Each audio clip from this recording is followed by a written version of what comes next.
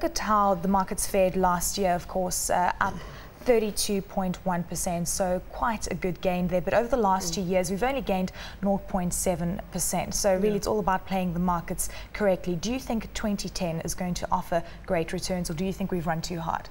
You know, you make a comment there on playing the markets, and I mean that's unfortunately what most people do. They try and buy and sell and buy and sell, and they try and predict where things are potentially going to be going, rather than saying, what am I paying today for the earnings that I'm getting, and what is the price that I'm paying for the earnings that I'm getting?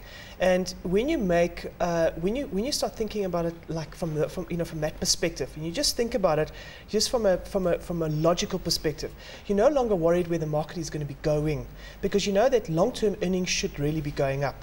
And that's why we like to look at stats, and we like to look at the markets, you know, in the past, because markets in the past usually will tell you a lot about how it could potentially behave into the future. Unless obviously you have a whole bunch of factors that change, as political factors and so forth. Now, I mean, just to put 2009 into context, if you look at these stats, the market was up 32.1%. Now, the last time around the market was up by that amount was in 2006, where it actually did better than 32.1. It was up over 40%. But if you take these massive returns in the market into consideration over calendar years, it only happens about 18% of the time. And I'm taking data from 1925 into consideration. So it's an anomaly. You know, to get a 32.1% return in the market is not something which happens that often. And that's why, and that's often what happens when markets are exceptionally cheap and then they start buying up again, because people realize that this thing is actually too cheap. And we saw that during the course of 2009. Well, things obviously too cheap, looking very cheap last year. Now things are looking relatively expensive. And the big question is, are earnings going to catch up to what we've been seeing happening on the share price front? Of course, over the last 2 years, as I said, 0.7% up for the stock market, but earnings contracting by 10%. So the question is, are earnings going to catch up this year?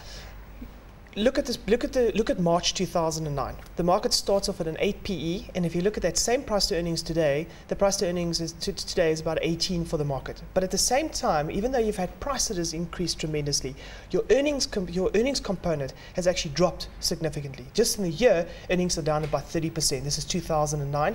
2008, earnings was up, and on per annum, if you take the 2 years into consideration, earnings have dropped by about 10% per annum.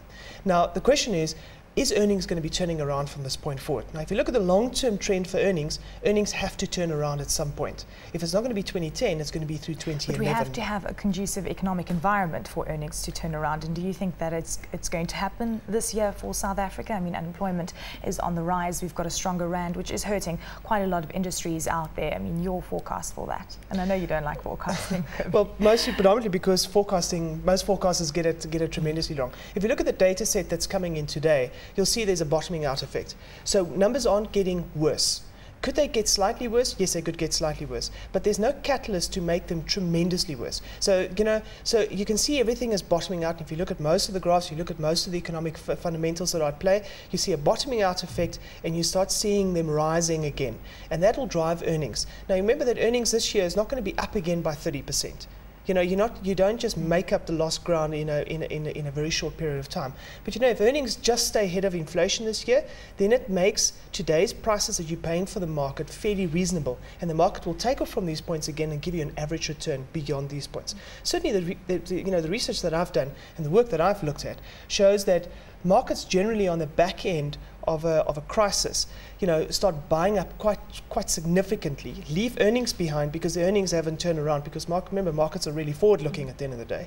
And then at some point, earnings start, catching up with the price again. But surely, Cobie, if you see that markets have run up quite significantly and you are a little bit cautious about there being quite a big pullback, shouldn't you be taking money off the table? Like we've seen now, markets relatively high. Some investors out there asking that question, should I be locking in profits and perhaps wait to see what is going to happen and maybe go in when markets fall another 10% if they do? If you followed a good philosophical kind of process, you had a process in place before you started investing, you would have bought through the lows in March and April and through 2009, and your portfolio should be up tremendously on the back end of that. We've had some really, really good stocks, up in the excess of 50 and 60%.